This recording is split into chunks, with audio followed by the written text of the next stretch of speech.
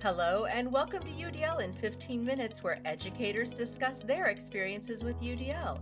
I'm Louie Lord Nelson, UDL author and leader. Today, I'm talking with Melanie Acevedo, who is a digital literacy teacher and a personalized learning coach for the Melrose Public Schools in Melrose, Massachusetts. Today, Melanie is going to share how they use UDL to develop their digital literacy lessons. Hi, Melanie, how are you?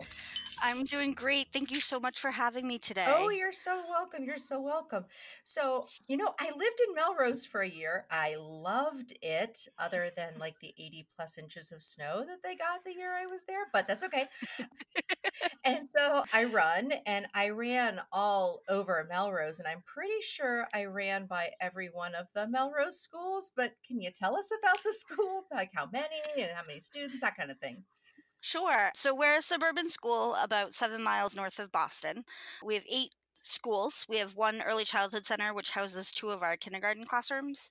We have 5 elementary K-5 schools, a middle school, and a high school. So we have about 4,000 students this year. So we've had an increase in our enrollment over the past several years. So we're about 4,000 right now, pre-K to 12. And then about a quarter of our students are considered high needs. So that subgroup is EL students, English language learners, students with disabilities, and students who are economically disadvantaged. So as a district, we're working towards personalized learning and competency-based learning, and for all of our students in K to 12 to best meet the needs of the variety of learners in our classrooms. Nice. Okay, so like I said in the intro, you have two roles, and can you describe the different ones? And you start with whichever one you want, the digital literacy or the personalized learning, whichever one. So I've been a digital literacy teacher. This is my fourth year now. One of those. And we're currently 4 teachers who work with all of the students in the district. We're specialists like art, music, and gym. We have kids in K to 5. So our K to 2 kind of programming, we think about digital citizenship and we think about kind of the parts of the computer, and we do some coding stuff with them. And then in 3 to 5, we're really teaching kids how to be more of creators of knowledge rather than just consumers of knowledge and consumers of what's on the internet. So that's part of my role, is working directly with students. And then the other part of my role is this year I'm also a part-time personalized learning coach.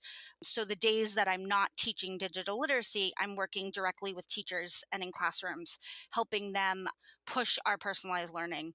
So I'm really working a lot with strengthening UDL practices and strengthening SEL practices, and really thinking about how do we get students to take ownership of their learning. So I've kind of wear both hats, but the two jobs really blend into each other.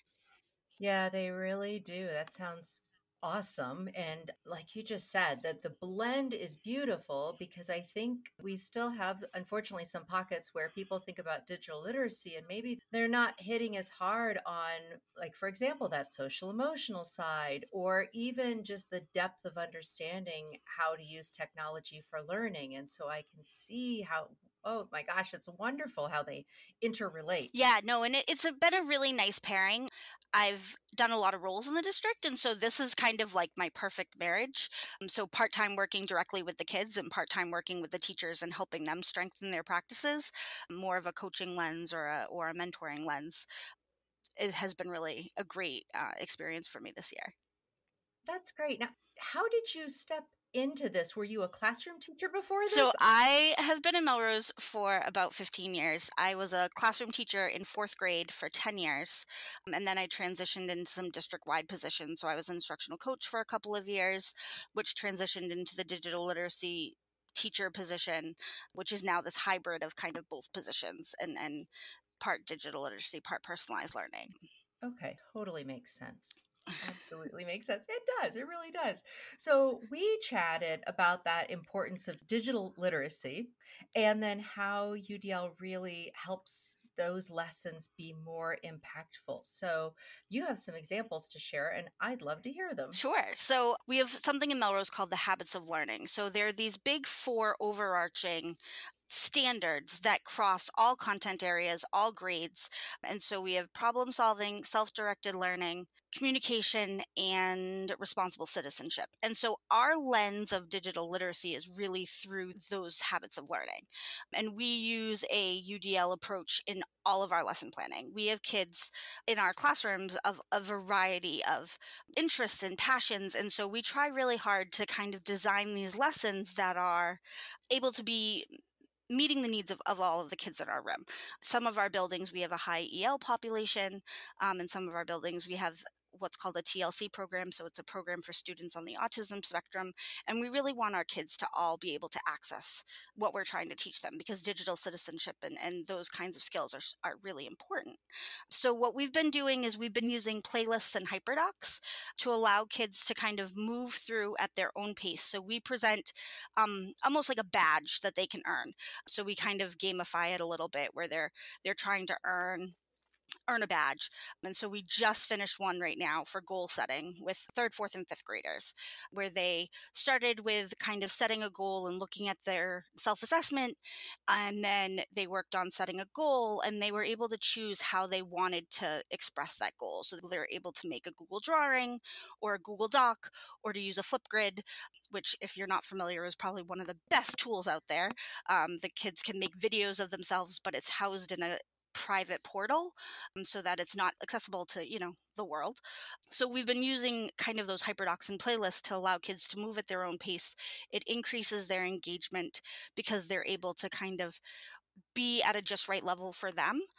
And we use a variety of methods to kind of put across content. So we use videos, we use songs, we use kind of this traditional, mini lessons where we're standing at the front of the room and everybody's having these shared experiences.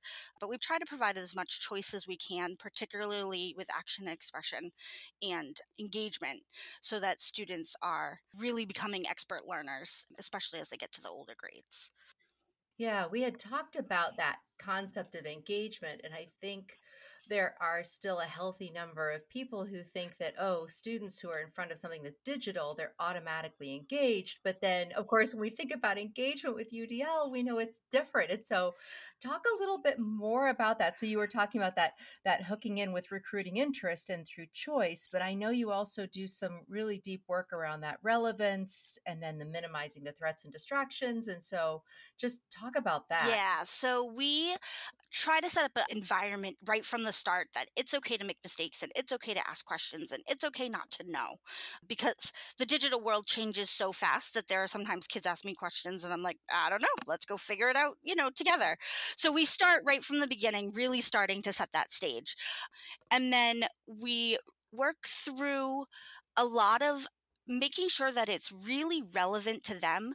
By all of our products are real world type products. So for example, we're starting our digital citizenship unit with our third, fourth, and fifth graders, and their end product is to create something that will be used to teach the younger kids. And then we actually take them with us to go teach the younger kids one aspect of digital citizenship.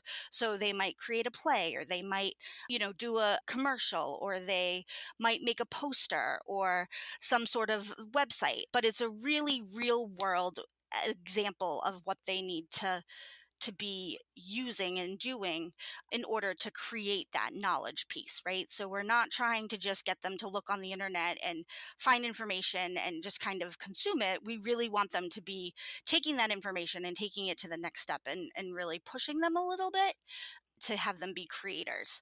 So as much as we can, we try to make those real world products so that they can see that, oh, there's a connection to what I'm doing in school and what happens in real life. Yeah.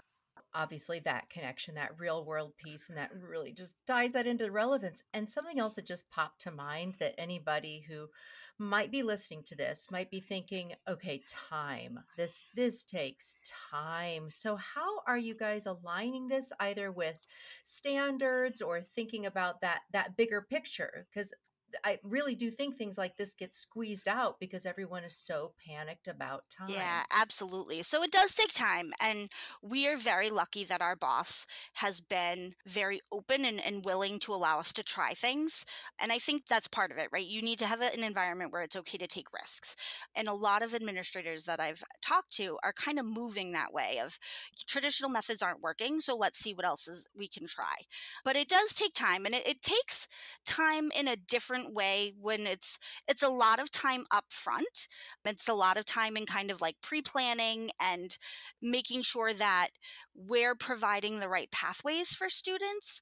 And then once we're in the classrooms, we're guides on the side. We're really kind of going around and helping kids kind of push them to that next level. Or if there's a group of students who are struggling with understanding the concept, maybe they've done part of the hyperdoc and we looked at a formative assessment and we're like, ooh, those friends aren't quite getting it. We pull them to a small group, much like you would do in reading and writing. We have digital literacy and computer science standards that we are following. So our lessons are all tied to one or more of those standards. And we're thinking more about the digital literacy and computer science practices. So there are 8 practices of what they say a good computer scientist will do or will be. And so we look at things like communication and research skills. And so as much as we can, we tie it to the curriculum that classroom teachers are using. So there's a lot of reading and writing and math and those pieces tied in, but our driving forces are habits of learning first and foremost, and then our digital literacy and computer science standards next.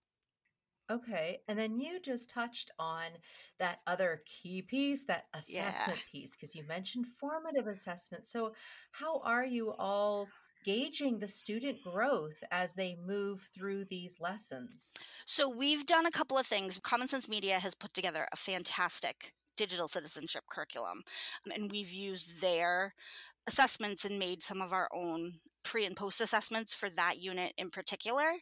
And then we do a lot of self assessing. The kids really are starting to get quite good at identifying where their strengths and where their needs still are and able to set goals for themselves based on those strengths and needs.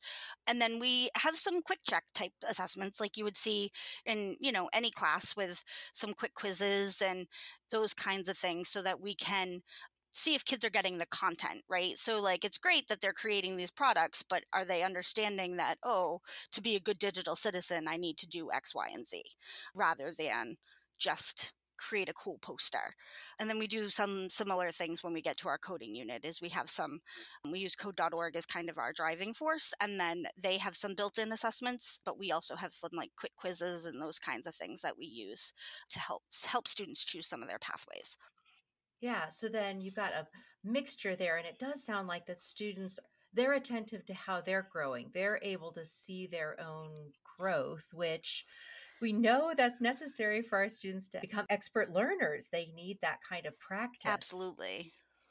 And I was also thinking about how these students are gaining practice in that, especially, well, all of the areas, all 6 of them. But I was really thinking about the strategic and goal directed piece as they're learning how to build and create and move up blooms. But they're doing that within this digital environment, which is so Yeah, valuable. and it's the way of the future, right? We're preparing kids for jobs that we don't even know exist yet.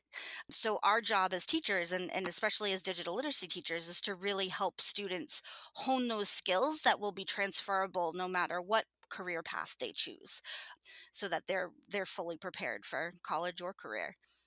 Absolutely. Well, I really appreciate your time, Melanie. Thank you so much for giving all this great information and helping everyone understand better about how UDL is used outside of, I think, what we usually think of as the core subject areas and giving some great examples outside of those. Thank you. Thank you so much. It was great to be here and I love talking with you. Well, you're welcome. So, for those listening to this podcast, you can find supplemental materials like an image montage with closed captioning, that montage with audio descriptions, a transcript, and an associated blog at my website, theudlapproach.com/media. And finally, if you have a story to share about UDL implementation for UDL in 15 minutes, contact me through theudlapproach.com. And thanks to everyone for your work in revolutionizing education through UDL and making it our goal to develop expert learners.